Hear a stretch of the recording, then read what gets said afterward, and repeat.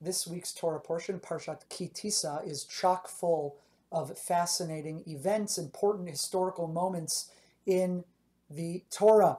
There's the worship of the golden calf, Moshe's reaction, coming down, seeing the golden calf and smashing the tablets that he had just received for 40 days on Mount Sinai. And God is upset with the actions of the Israelites and wants to destroy the people. And Moshe argues on their behalf not to destroy them. Part of Moshe's process of pleading to God introduces us to what are called the Yud Gimel Midot, the 13 character traits of God, which are associated with God's mercy. We learn them here. Moshe invokes them in his prayers, and they have become an important part of Jewish liturgy. We recite them in Torah reading on fast days. We recite them during holidays and the high holidays. And here we are in Exodus chapter 34, verse 6. Vayivor Hashem al panav. God passed before Moshe. Vayikra. And Moshe called out, Hashem, Hashem, God, God. That's with the four-letter Yud, Yud He Vav He, name of God. Kel Rachum V'Chanun, God the merciful and the gracious. Erech Apayim V'Rav Chesed V'Emet, God who is God who withholds God's anger and is great in kindness and truth. And the words go on. Notzer Chesed La'alafim Nosei Avon V'Fesha V'Chata V'Nakeh. Okay, what we're going to look at is the very first two words. The first two of the Yud Gimel Midot, of the 13 aspects of God's mercy. And that is really, I said it's two words, but it's really the same word twice. It's Hashem, Hashem. So it's the same word. And listen to what Rashi says about this word twice, the name of God. Midat Rachamim Hi. This is the aspect of God's mercy. Achat Kodem Sheyechte. One of the names of God is before a person sins. V'achat la'achar sheyechte v'yashuv. And the second name of God is also God's attribute of mercy after a person sins and then does tshuva.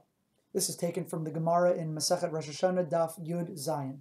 Okay, the Maharal, Gur Aryeh, on this verse, asks a really important and good question and solves it in a really, I think, fascinating and insightful way. So that's what we're going to look at.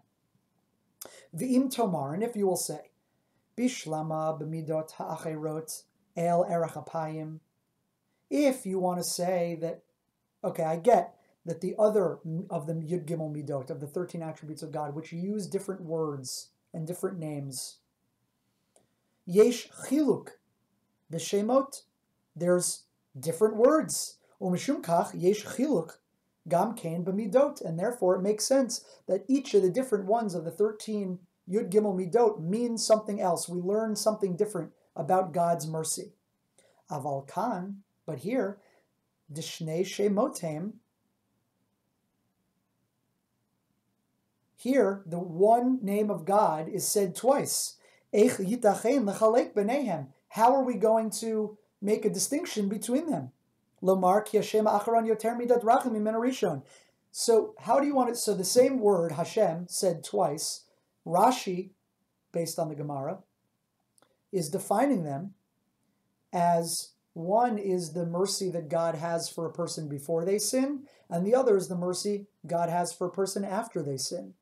So this doesn't make sense on several levels. One major one that the Gur Aryeh calling out here is the same word is said twice. How are you going to learn out different aspects from that same word? The rest of the Yud Gimel Midot, of the 13 character traits, are different words, so they mean different things. Same word, you're going to say means God relates to me through this one aspect of God's self before I sin, and then the same way after I sin, using the same name of God. It doesn't make sense. Ve'ani omer, this is what I say, says the Maharal. Ki gam bezeh yesh chiluk. There really is a distinction here. V'kach perusho. Here is how we can understand it. Ki hu yitbarach lo yishtaneh le'olam. God never changes. Ki af im chata ha'adam negdo, adayin hu barachamim. For even if a person sins against God, God still has mercy towards them. Lo ki basar v'dam.